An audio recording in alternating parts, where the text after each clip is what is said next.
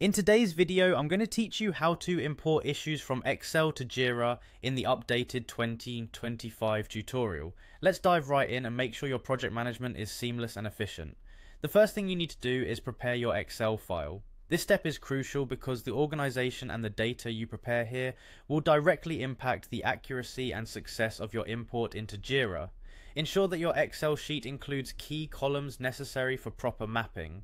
These columns should include summary, issue type, project key, description, priority, assignee, and labels. This setup helps Jira recognize and categorize your issues correctly once they are imported.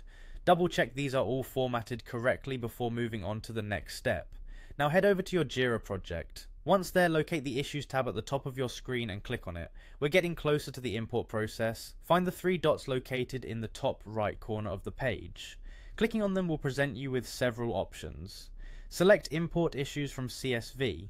This is the format Jira requires for importing data. So if your file is still in Excel format, you'll need to convert it to a CSV file first. With the import option selected, you'll see a button that says Choose File. Click on it to browse your computer and locate your CSV file. Once selected and you're sure it's the right file, hit Next to proceed. At this stage you will be prompted to select where you want to import the project. This is an essential step to ensure your issues land in the correct scope within your Jira workspace. After making your selection, click Next again. Jira will now bring you to a crucial part of the import process where you need to map CSV fields to Jira fields. It's important to make sure each column in your CSV matches the corresponding Jira fields. For instance, the column titled Summary should align with the Summary field in Jira. Once you've meticulously mapped all your fields, continue by clicking Next, where a review of the field mappings will be displayed. Look over everything to confirm that all fields are correctly matched, as this will prevent issues during the import. Then hit Begin Import. Jira will take a few moments to process the data.